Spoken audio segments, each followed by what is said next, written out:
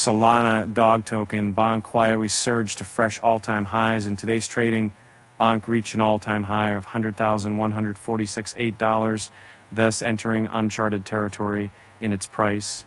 Bonk has been on a tear since December's start, consolidating on a rise that began in early November, right after the formation of a bullish golden cross signal on its daily chart, and bulls had initiated a rise in November after the Bonk price hit support at 0.000612, and then since December's start, Bonk would be set to mark 8 out of 9 days of gains, with Bonk traders marking profits across multiple time frames.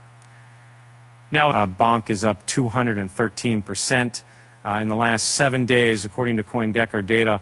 The gains are even greater on a 30-day basis, with Bonk registering a 719% jump into this duration. The increase in value is mirrored in Bonk's market capitalization, which now ranks 77th largest at $867.5 million.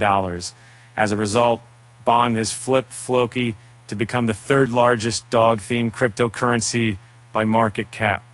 Several factors contributed to Bonk's stellar performance in recent weeks. The general bullish sentiment in the crypto market, fueled by Bitcoin's spot ETF anticipation that saw the BTC price reach $45,000 this week, motivated Bonk's ascent. Second, Bonk is mirroring the optimism in the Solana ecosystem, which saw the SOL token gain 511% on a year-to-date basis. Third, technically, the rally was spurred on by the emergence of the first golden cross since Bonk's inception.